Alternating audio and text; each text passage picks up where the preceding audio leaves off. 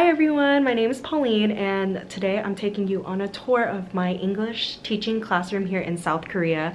I live in a rural town, so I feel like everyone has a different type of setup, but I just so happen to get a whole classroom to myself, so let me show you guys a tour of it. So this is the doorway when you walk in. I have a vacuum, an air purifier, and the classroom is decorated by world cultures. So the only thing that isn't usually there is the streams of snowflakes that me and my class did together.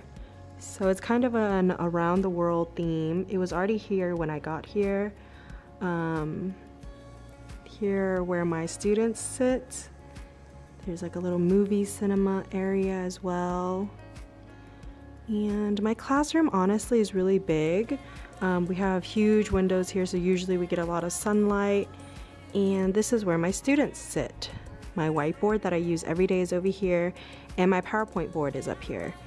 And to the right is a book section, and the students can use it whenever they'd like. And yeah, we just have tables here. I usually only use 1, 2, and 3 right here. But yeah, and this is kind of my setup. This is I just have like worksheets and bottled water, and just this is where I sit and congregate. Honestly, this is a really quick tour because my classroom is a very nice setup. It's very structured and stuff. So yeah, this was a super short video, to be honest. Showing the tour of the classroom was really quick.